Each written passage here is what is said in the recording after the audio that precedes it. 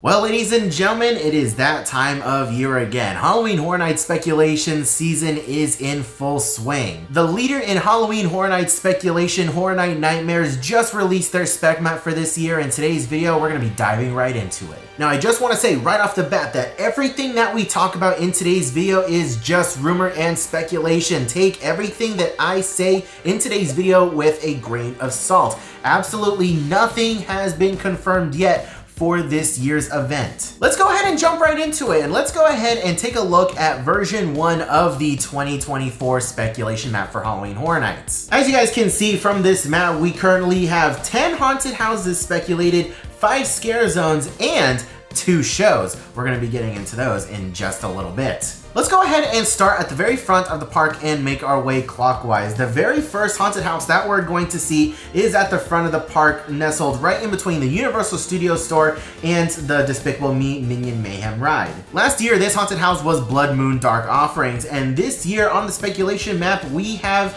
a map of Latin America. So we can see all of Mexico and South America. So the rumors that I have been hearing for this haunted house have been ranging from generic jungle haunted house all the way to us getting our own version of the Monstros haunted house that we saw at Halloween Horror Nights Hollywood last year. Florida getting their own version of Monstros is honestly one of the best case scenarios for me because I absolutely loved that house last year. It was definitely one of my top haunted houses from the Hollywood event last year, and personally I can't really think of anything else that this haunted house would be. They are showing us a picture of Latin America. All of that is Latin America, so what do you guys think about that rumor? Monstros possibly coming to Halloween Horror Nights here in Orlando.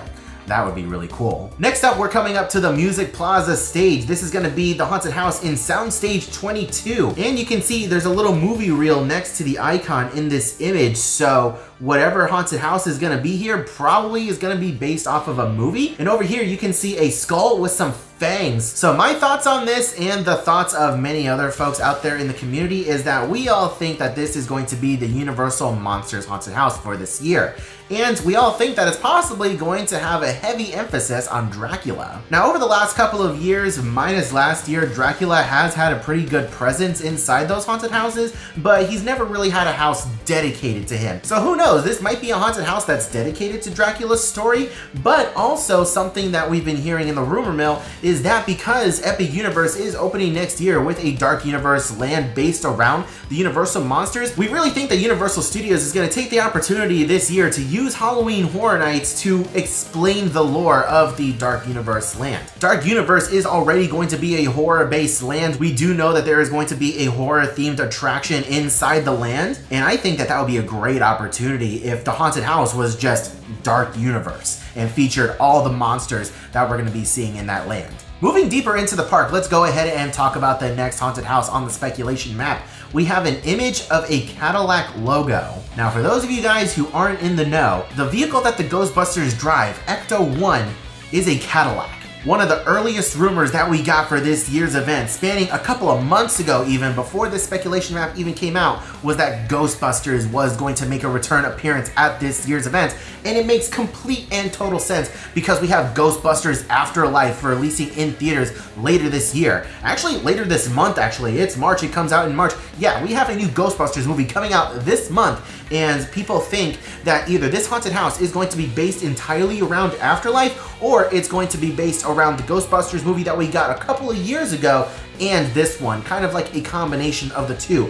We've also heard rumors that this Ghostbusters house might actually be based off of the OG Ghostbusters trilogy. It may feature scenes from Ghostbusters 1 and 2.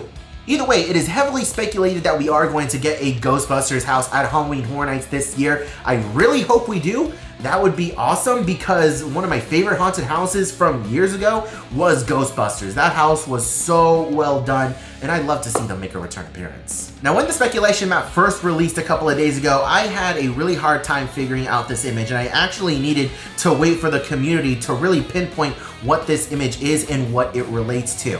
You can see that there's not a film reel next to it, so it's going to be an original property haunted house. And finally, folks figured it out. So last year at the Halloween Horror Nights tribute store, it was based around a comic book. You were stepping into the world of one of the comics of the tribute store, and that little skull can be seen on the cover of some of the comic books that were being sold in the store. Are we going to be getting an original property haunted house expanding on the lore of that tribute store? It is assumed and rumored that we are going to be getting a haunted house kind of expanding on this, and it may be a comic book themed haunted house. And because the skull is two-tone black and white, it might be an all black and white themed haunted house. So it might not be a current age comic book, but it might be like an old-timey black and white comic book. I think that that would be really cool. The next haunted house is rumored to be in Soundstage 24B, and we have an image of a lollipop. Now, the very first thing that came to my mind when I saw this lollipop, or sucker, depending on where you're from, is Major Sweets. Now, it's not uncommon for Halloween Horror Nights to take a scare zone concept and expand it and give it its own dedicated haunted house. They've done it several times over the last couple of years. The most recent one being Dead Man's Wharf. That started off as a scare zone and then they expanded it into its own haunted house that ended up being my favorite haunted house of the year. I can't remember if it won House of the Year that year, but either way, it was a really solid house and one of my favorites. So if they did want to expand on the lore of Major Sweets and turn it into its own haunted house, maybe taking us into the Major Sweets factory and it's like all demented and, you know, seeing how some of the candy is made and what's put into it to possess these kids and make them turn on their families in the neighborhood, I think that that would be really cool. So we can count on either Major Sweets making an appearance or possibly just a generic haunted house themed around a chocolate factory a la Willy Wonka. Who knows, a demented Willy Wonka house would actually be pretty cool. I'm all in on that. Moving on into the park even further, we have the Fast and Furious Q haunted house, which is labeled as an unknown IP. So either we don't have any concrete evidence yet on what this haunted house is going to be, or they really want to keep it under wraps. Who knows? But for me personally, historically, they have thrown in Blumhouse property houses into that location.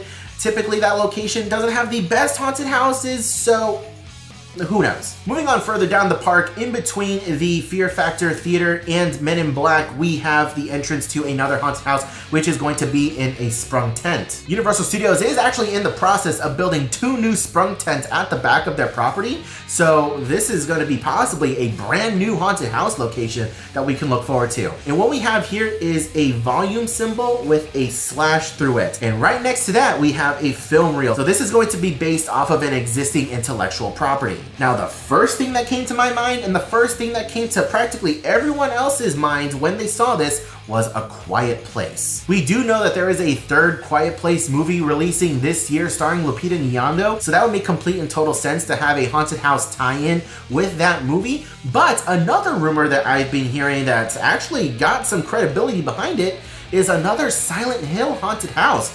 Many years ago, we had a Silent Hill haunted house. I remember walking through it. It was based off of the video game, not really the movies. And I think that that would be really cool. I thoroughly enjoyed the Silent Hill haunted house. Pyramid Head is absolutely terrifying. The nurses are terrifying. The kind of creatures that you would see in general in Silent Hill are terrifying. And to possibly return to that property would be really cool. Either way, I think it's a win-win. Moving on down the map, we have another unknown original in Sprung Tent 2. I can't really talk too much on that. We can't really speculate on it because we've got nothing to go off of here. Right next door to that unknown original property, we have the picture of a Minotaur. At least that's what we're assuming is a Minotaur. Kind of a half man, half bull type of creature. Now, I've heard several rumors when it comes to this haunted house. Starting off with a generic Greek mythology themed haunted house. I think that that would personally be really cool, but the rumor that is really picking up traction and something that I would love to see, kind of piggybacking off of the success that they had last year with their Dueling Dragons house based off of an extinct attraction at Universal Studios, a lot of people seem to think that this haunted house is possibly going to be based off of Poseidon's Fury. That would be really cool. It does fit into the Greek mythology, mythological creatures type of thing that they got going on here with this image. That would be awesome. I know that they could easily pull off a Poseidon's Fury themed haunted house. If they could take Dueling Dragons and turn that into a haunted house, they could easily do a lot here with Poseidon's Fury.